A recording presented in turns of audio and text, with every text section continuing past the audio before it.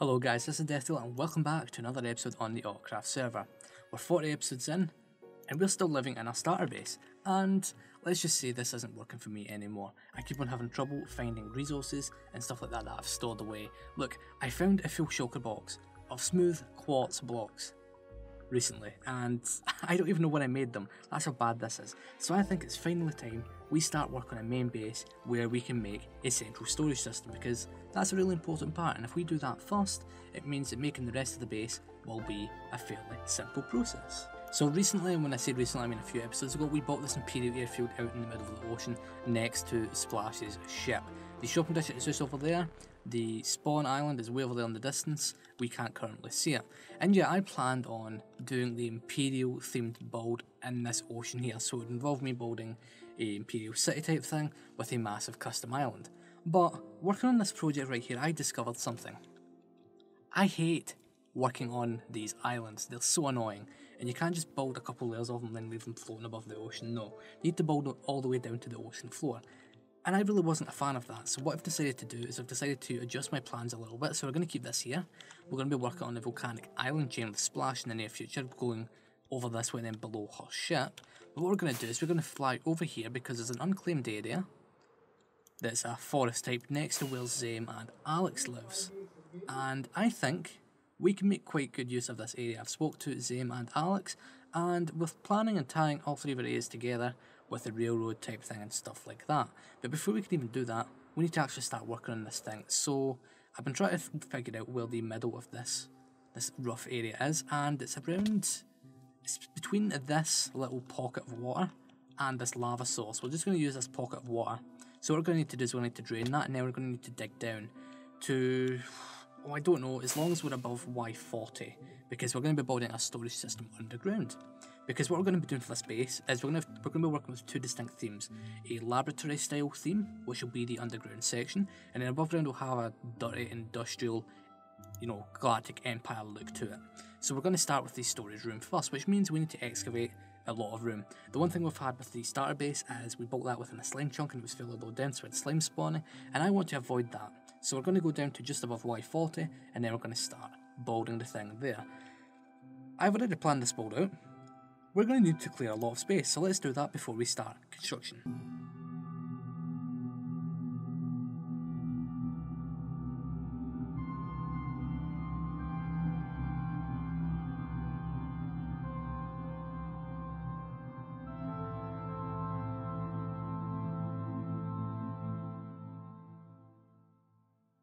Alright, so as you could tell by that time lapse and by the hole in front of us, I never went down as low as the world as I thought I was going to. So basically what I did was, this storage room, I designed it in creative beforehand so I knew exactly how big of a space I'd need to use, and so that I knew, how this thing was going to look. So I brought the schematic into the world. Obviously it doesn't actually exist, it's just in schematic form, and I started playing around with different heights and stuff like that. And what I discovered was basically we brought it down low enough to the point where it was just below the height of that hill there. You can see the cut-off right there. And I thought, well, I'm probably going to be terraforming a lot of this area up the ways anyway, and then bringing it down closer to the coasts, because, well, yeah, like there's higher elevations over there, and I want to kind of tie that in with the rest of this area. So I thought, yeah, let's just bring this up in the world. Don't bring it down low, because then I've got lots of extra work to do and stuff, and it'll be harder to access when I'm building the rest of the area. So yeah, this is what we have so far. If we just take a little flight over yonder, and we'll turn around, we've got quite a large footprint to work with. We're looking at about 80 blocks long, I think it's like 40 blocks wide, and then around,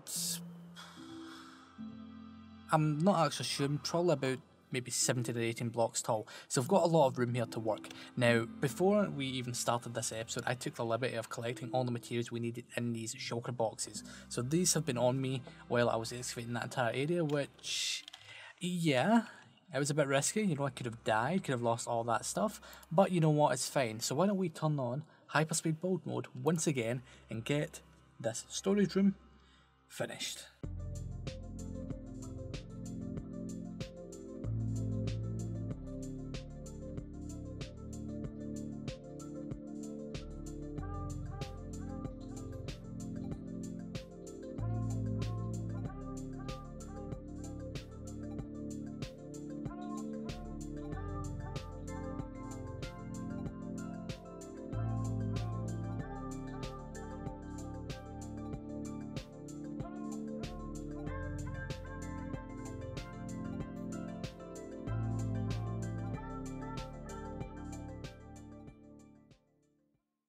Alright guys, so we have the start to our base all nice and done. The storage room is complete. In that time lapse compared to now, you may notice there's a few minor differences. Mainly the H shape at the end of the wall is now gone, mainly because I had to do some things with carpets to stop mobs from spawning, and the lighting just wasn't behaving. As you can see, it's a lot duller in these images compared to the time lapse. That's because for the past little while I've been playing with my gamma turned all the way up. So I didn't notice little things like lighting and stuff like that, and I finally turned that off and I've started noticing a few things. So yeah, a few of these areas are darker than I like them to be, but it's not dark to the point where we have problems. Fortunately, we're using a lot of light blocks in this build, so lighting isn't really much trouble. Where the areas are darker, mainly in the corners and stuff up there, it's meant to be like that, hence why I used those different materials right there. I did have an instance where in the middle of the floor here, hostile mobs were spawning, mainly in this block, this block, this block, and this block. This is mainly due to the fact that the blocks and the sea lanterns here on the floor are pushed down one block, because, you know, I didn't want the actual sea lanterns, you know, messing with the design of the floor and stuff, because it's kind of bright in your face. And not only that, the lighting that would normally cover this area would be right here, and obviously there's a pillar right here. Now if we look below here, as you can see, there is some sea lanterns below all of these carpets, and since it isn't in that situation right there, mobs could spawn right there, which was causing a lot of trouble. Also, what you didn't see in the time lapse, because I just didn't think it would work because of the way I was doing my camera paths and stuff, we got the actual redstone in place. Now let's go into spectator mode to take a look at this, so that we can get all nice and close. So what we've got is I've got a bit an amount of impulse SV item sorters, but we couldn't set them up pulling a reading straight from the hoppers due to the way the ice streams had to be. So we had to pull the signal through the ice, and then we had to do something a little bit different with the output here in order to lock the hoppers. I've done a lot of independent testing, and this thing seems to work fairly well. One thing I should mention, this storage room design is my own custom one. If you want me to do a tutorial on it, I can, but this is personal to me.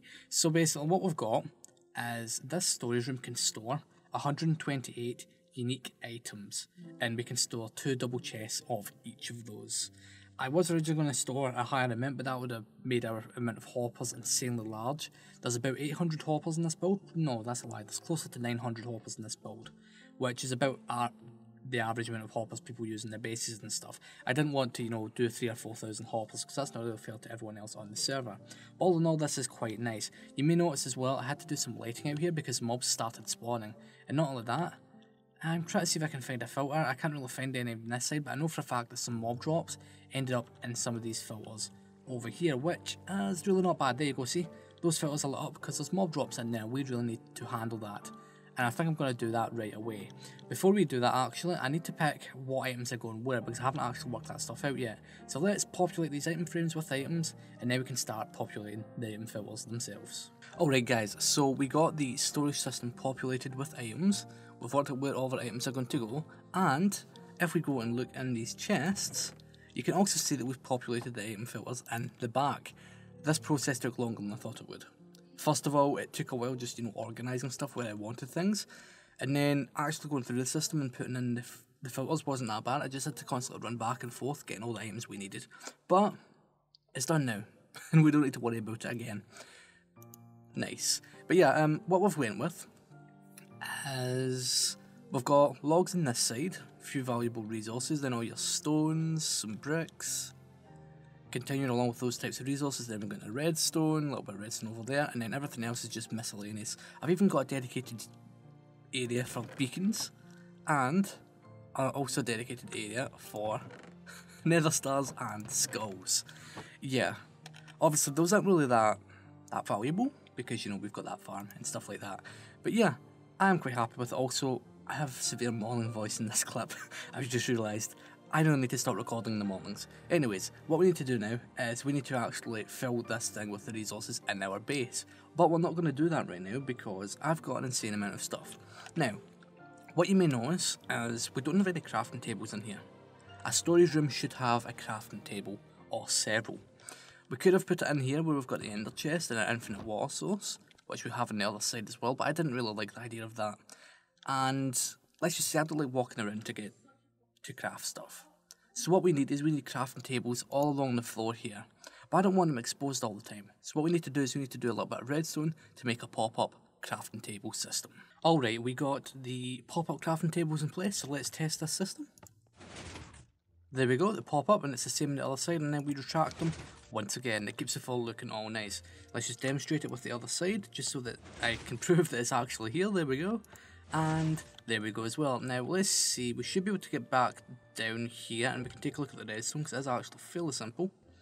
So let's just pop on down here. So simple redstone line coming down, and it's just basically you're working with priorities of, you know, pistons being pushed in. So the idea is this piston will be retracted and then this will push in, and then up you go. And that's due to the way this repeater is right here. Well, no, this repeater doesn't actually do anything, it just kind of makes this system a little bit faster.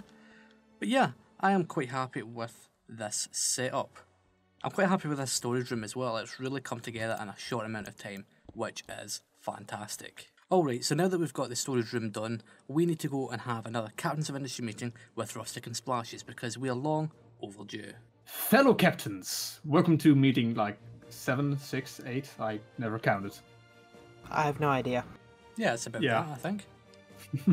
Me neither. So, okay, you might be wondering why I asked you guys to come here instead. This is our office, right? Oh, is it? Yeah, sure. I mean, it is. might as well be. Yeah, sure, let's take it. No, the real reason is because we don't have an office. As you guys might have seen, I have taken down the entire desert, apart from the chunk we normally stand on, and there's still nothing there.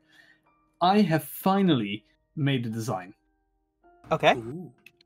Yes, and I'm here to say that I've made a design. I'm going to be starting to build this week, but I have sent you guys a list with materials that I need. That's a lot of glass, Rusty. That's a lot of glass. It's And quartz. I haven't actually put my quartz villagers in place yet. I might need some help collecting that at some point. I'll try to get as much more as emeralds. Yeah, we probably are. So what have you guys been working on? Well, we finished the glass trader. I still need to put the quartz villagers in place, but Death and I are going to open up a new shop at some point so we can sell those things, because there's lots of people that need quartz and glass. Indeed. Oh well, that is a very cool plan. Yeah. I have made a garden farm, which is a really I helped. Yeah, Splash helped. She was there. We made a garden farm. It makes like 10 shulkers of sea lanterns. Yeah, that's the word. Per hour. So yeah, Zame, I'm coming from your market share. No. And I finally broke ground in my base as well. All right. Well, it seems like we've been doing very good lately. The Captains of Planning has done something. Yay! For sure, yeah. I was going to pick up the diamonds that we made recently, but they are still over in the desert area. So I'll check that out in a bit. But yeah, we've been doing good. So Yay! meeting adjourned. Meeting adjourned. Alright, so that meeting was quite productive. We don't really have these meetings all that often, but when we do, we normally plan to build something and then it never happens. But I can say that the Captains of Planning not only planned something, we also built it as well. So make sure you go and check Rustic's episode for the HQ building. Now the main reason I'm also over here as well is because we've made some profits in the beacon shop, mainly from Rustic, because, funny story, he needed some beacons, and rather than asking me, he wanted to buy them from the shop, which is fine. But then he forgot to pay, and I was like, oh no, someone hasn't paid for all those beacons and stuff. And it turns out it was Rustic, so he came and brought us a bunch of diamonds. So now, I need to split these 4 ways and then give some of them back to him, which is kind of funny. So let's collect all of those. I need to restock this. It should be a fairly quick process. And yeah, we haven't made any Wither Skull sales either. Next episode, I am planning on working on another shop.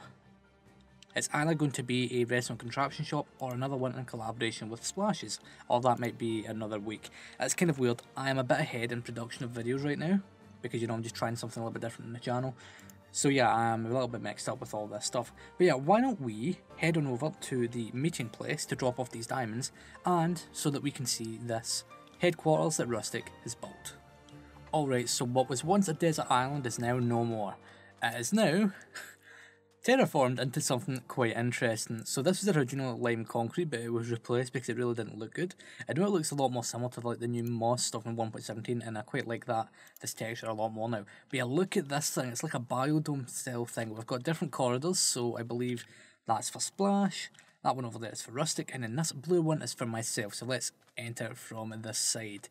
I really love looking at this thing. Not only that, if we turn on shaders, this place looks excellent.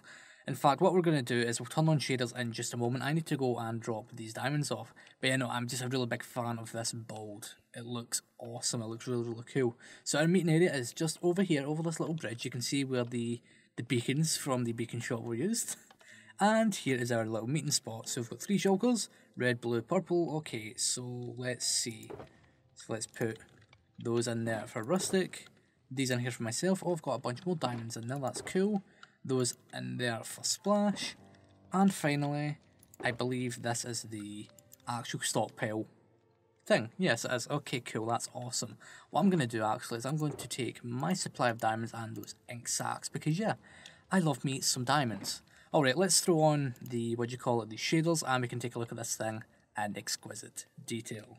Alright, so I'm using the Silder's Vibrant Extreme shaders. I also have the volumetric lighting shaders, but I'm not personally a fan of them, so I'm just going to be going with the regular extreme version of this. And this place looks awesome. We've got those fireflies around the tree, the reflection of the water, just, oh, I love this place. It looks so, so good. Rustic, you've truly outdone yourself. And not only that, this place is actually big enough to fly around. Oh, and would you look at that, there's one of our newest members of the server, Asta. He's just joined the game. Make sure to check the links in the description for all of our server members. Make sure you subscribe to all of them. But yeah, no, Rustic, you've done a fantastic job. So everyone, once you're finished watching this video, what I want you to do is I want you to leave a like, and then I want you to go over to Rustic's channel and give his episode a watch. Alright, so I've just been streaming over on Twitch. Why don't you go and check out twitch.tv/DeathdealerYT. I stream over there fairly frequently. And what we did on stream was we sorted through all of the stuff over at my base. We spent the whole 2-hour period going through a lot of stuff, and this storage system, that's the complete wrong chest. We've now got a lot of items in here, and I mean a lot. Not only that, I actually discovered we had a lot more shulker boxes than I originally thought, and I was able to free up a full double chest plus this much. That's about 80 shulker boxes I managed to free up. We've had this problem where we've been short on shulker boxes for most of the season, so what I do is I normally go to the end, get some more, and then I use them and then immediately lose them in the annoyingness that was my previous base. That's no longer an issue. We've got some additional resources in here as well. Now that we've got this storage system built, we can populate this storage system with items straight away. There'll be no need to put the shulker boxes elsewhere, for example. So that's quite nice. So we've got 80 shulker boxes right there. We have some additional shulker boxes down here where I discovered the building blocks we were going to need for this entire Imperial project. So some wool, some concrete, some more concrete, and then some more concrete there. So yeah, I'm quite happy that we discovered that, because if I never made this project, if I never made the storage system, I probably would never have discovered that not only do we have all those shulker boxes, but that we also had all these shulker boxes full of different materials. So I know you can't see anything right now, but we're over at the perimeter where we have the mega iron farm. I still need to actually get the filters for the actual storage for that thing set up. I haven't done that yet, but it turns out I've left a ton of resources over here from when we were building this thing, because we collected more materials than we actually needed. So I've got a ton of shulkers here, lots of shulkers here, and a massive line of them here. So I need to go and get all this stuff sorted out, which is probably going to take quite some time. And then we'll have plenty of shulkers that we won't even know what to do with them, which is super good. Alright, so we got that stuff all squared away. That was a lot of items. And the funny thing is, there's still more items over there, and I've showed you in the last clip. You remember that world eater we built? Yeah, that's right, the world eater that cleared that perimeter 6 months ago. All the resources for that are still over there on a chest. But they're going to be a lot easier to move, so I'm going to be doing that in between episodes. But yeah, we've reclaimed an insane amount of shulker boxes for this project, so let's go and take a look at our final results. So that's 54 shulker boxes there, that's another 54. So that's 108, and then we add on an additional 10, so we've got 118. That's right, 118 and 18 shulker boxes that have been reclaimed from various projects around the server of mine, which is really good. This means that we'll be able to use our raid farm for longer than 5 minutes, which is really nice, and we'd also be able to use our wood farm and stuff. I will be working on the wood farm a little bit. When I say working on it, I mean, like, you know, redoing the hoppers, the shulker box loaders at the bottom. But yeah, they work, they're really slow. Or maybe I just need to use the farm for a long period of time, which I'm really not a fan of, to be fair. So yeah, I need to get back to that fairly soon. But no, now that we've got all the resources in one location, actually planning ahead for projects won't be all that bad, because we've got a central storage for things, so we can store most of the important things like sand, gravel, all that stuff. We've got a ton of resources in here that's ready for, you know, expanding and working on the Imperial section of the base, which is also quite nice. And not only that, I'm just a lot happier with this system. I can sort it manually, or I can just throw everything into this chest right here and let it sort automatically. It's funny because during this entire process, even though we could automate the sorting process, I never did. I did it manually, which is more than fine for me. If we did it automatically, we'd still be doing it right now, which is not ideal. So yeah, if you guys liked this episode, make sure you leave a like. Let me know what you thought about it in the comments, and why don't you check out the rest of the series if you're new here, because yeah, we're 40 episodes in. 40, that's right, and we're going to be up in production on our episodes very soon, so make sure you check them out. And if you've run out of content for me to watch, make sure you go and check out the other members of the AutoCraft server. There's a link to them in the description down below. I'd like to thank you all for watching this episode of the AutoCraft so far. Make sure you go and watch everyone else on the server. On the left hand screen right now, there are 2 videos, one that YouTube wants you to watch and one that I think you should watch. Make sure you go and watch them, and remember to leave a like, subscribe, and hopefully you will enjoy the videos.